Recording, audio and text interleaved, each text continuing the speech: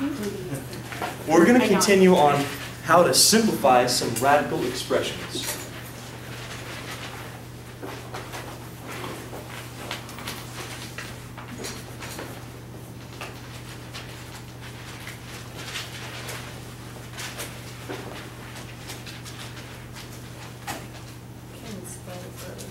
Now, really, this simplification works on just one principle. It's just one little principle, and you guys have seen this for a long time. In fact, you've simplified radicals before. We're just going to make them, of course, a little bit more advanced for this class. Simplifying radicals works on one little rule. It's called the product rule for radicals. And here it is. It says, if you have a square root of a times b, a square root can be broken up. The product can be broken up. For instance, if I have the square root of a times b, that comes down to the square root of a times the square root of b. In fact, I showed you that before. In fact, I've previewed this section before in section 10.1. I kind of told you what we're going to do already in this section. But this lets you solve or simplify a lot of these radicals. I'm going to put this a little bit, well, I'll give you an example first to prove that it's true by one example. Then I'll make this in general for you. So here's a little quasi-proof. If I have the square root of 36, I know the square root of 36 is, well, that's 9 times 4, right? You follow me? Mm-hmm. According to this product rule, I should be able to separate the square root of 9 times the square root of 4. How much is the square root of 9? 3. How much is the square root of 4? 2. And that is equal to 6. How much is the square root of 36? 6. It does work. Okay, so if we can break up some number or some quantity as a product, I can split that radical up, do each of the radicals individually, and multiply their results, so those products, and that will give me the same answer as if I would have done it normally. Are you following this? Mm-hmm. Now, not only does this work for square roots, this works for any type of root.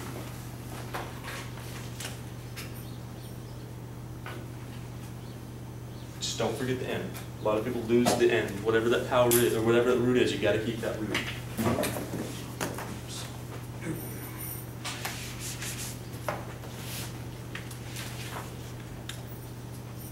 Also, I need you to know that this works both ways here. If I have the square root of 2 times the square root of 7, can I multiply those roots together? Well, that's what this says as well. It says if I have an nth root times an nth root, I can put them under the same nth root. Does that make sense? Mm-hmm. Okay, so let's try it. If I have a square root of 2 times a square root of 7, what type of root am I going to get? Square root of 13. Still a square root. Sure, it says the same root, doesn't it? Same root. And then what do I do with the 2 and the 7? 2 times 7.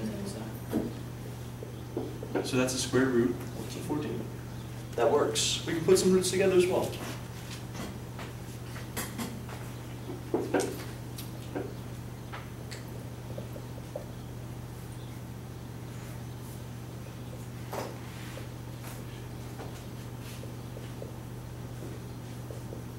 How about that one? Are these roots able to be put together? Can we put those things under the same root? Yes. What lets you know that? If the root's the same. Okay, so let me ask you a question. If I had this, could I do it? No. No, that's not what this says. This says the ends have to be the same. So what we're looking for when we're combining our roots, we're looking to see if we first have the same root, and then we're going to multiply the radicands, whatever's inside them. So what type of root are we going to have, ladies and gentlemen? 4th root. 4th root of? 6 times 3x squared. Good. How much is 6 times 3x squared? 18x squared. Okay. 25. Is there anything I can do to simplify that the rest of the way down? No. Let's see. Can you think of a 4th root that divides 18? Can you think of that? No. I can think of a square root. I can think of, perfect square. I think of 9, but that you can't find the 4th root of 9. Find the square root of 9. We're doing the 4th root. We'll deal with how to simplify that in just a little bit. Let's try one more for today, and then I think we'll be done.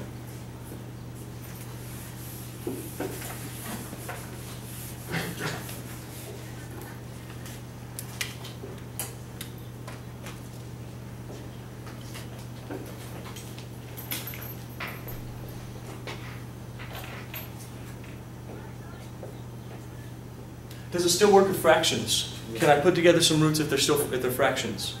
Yes. Can I put together these roots? What do you think? Yes. They're both square. Okay, so if I put them together, I'm just going to have the square root of 3 over x times y over 2. When you're multiplying those fractions, you would check for anything that you can simplify. Can I simplify anything in this expression? No. No, so we're going to have just a square root of 3y over 2x. That's as far as we can go. Raise your hand if you feel okay with this so far, what we talked about. All right, next time we'll talk about the quotient rule. I'll show you how to simplify radicals in general. That'll be a good day. Well, I guess that would be on Wednesday. So, last time we were talking about the product rule for radicals, and we said that no matter what our root is, if we have the product as a radicand, we can split up that root as a product of 2 roots. For any nth root, that doesn't really matter. Square roots, cube roots, fourth roots, anything.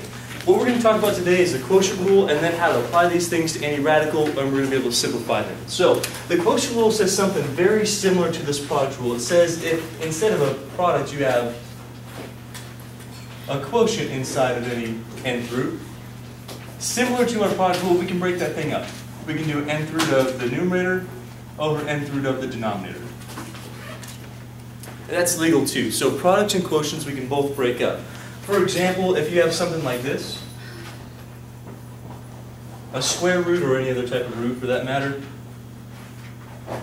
let's say it's a square root this time of 9/25. All this says is as long as we take the root of the numerator and the root of the denominator, both of them, we'll be okay. So here we'd have the square root of 9 over the square root of 25. This lets us simplify this expression. How much is square root of 9 over square root of 25?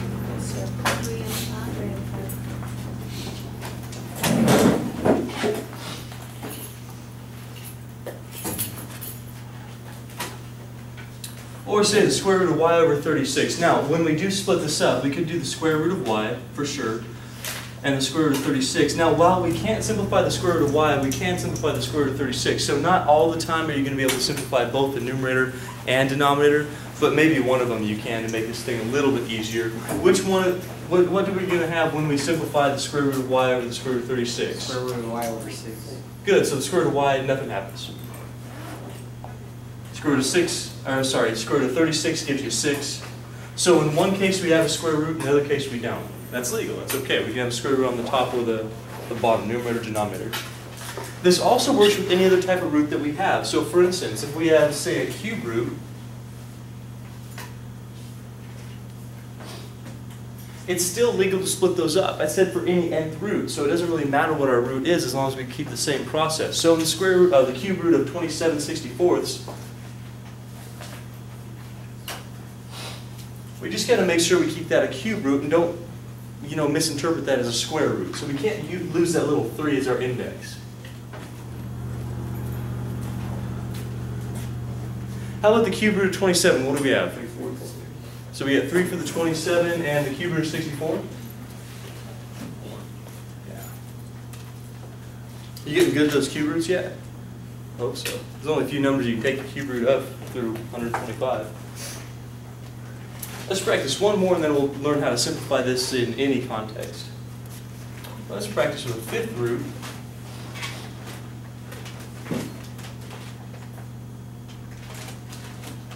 Of 7 over 32x to the fifth. First thing we know is that any type of root we can separate a quotient. That's the quotient rule for us. So we're going to have a fifth root of 7. We're also going to have a fifth root of 32x to the fifth. Ladies and gentlemen, can you simplify the fifth root of 7? No. No, I can't think of any number multiplied by itself that gives you 7. You do it 5 times, it doesn't really work. Now the fifth root of 32x to the fifth, that's something we should be able to simplify. Let's think of the 32, everyone just do this in your head real quick. The fifth root of 32, what number times itself 5 times gives you 32? Do you know it? 2 works, very good. So while I'm not able to simplify the fifth root of 7, the fifth root of 32x to the fifth, I'm going to start off with a 2. How about that x to the fifth? Can you simplify a fifth root of x to the fifth? Yep. How much does that give you? X. Why x? Pull out how does it cancel out?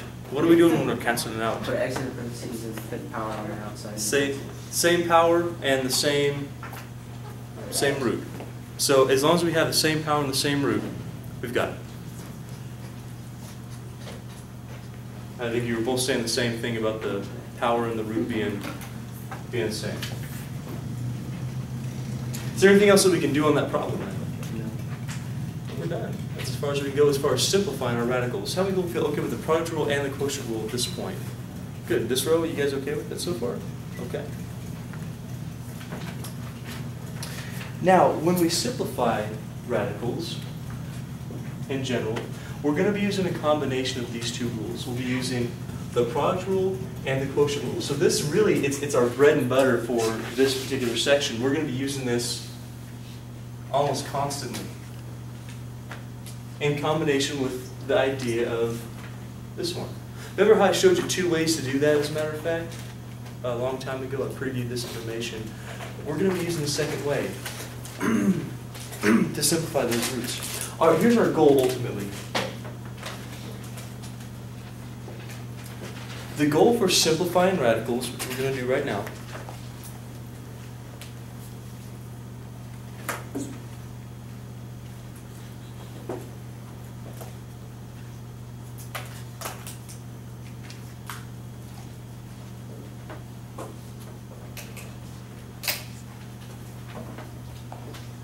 what we're going to be doing is looking for perfect nth roots. So it depends on what type of root you have to what you're looking for inside of your radicand.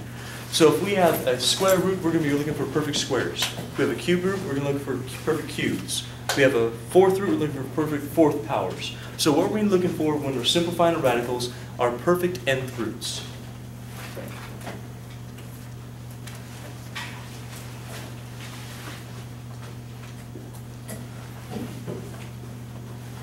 I misspoke there. Perfect nth numbers, like square numbers or cube numbers.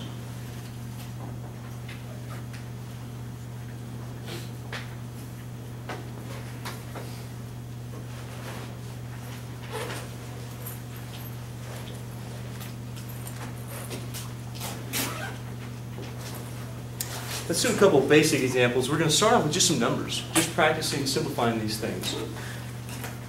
So let's go ahead and do this. Remember this process, I asked you some square roots. You guys were pretty good at that. Square root of 64 is, hopefully not. Square root of 81. Square root of 25. Square root of 144. Of 196. Square root, yeah, 14. Square root of 169 is 13. Square root of 196, you reverse those, 14. That's kind of cool, right? Square root of 225? Just go one higher. 15, very good, all right. Well, we got the hang of this, right? 14.7, I don't know what it is. No, it's 15. Square root of 36. Okay, that's 6. Now, when we say the square root of 18, can you do that? No. You can't give a whole number answer for it. However, using this idea, we're going to be able to simplify it to make it at least a little bit smaller inside of our radical. That's the goal. I'm sorry.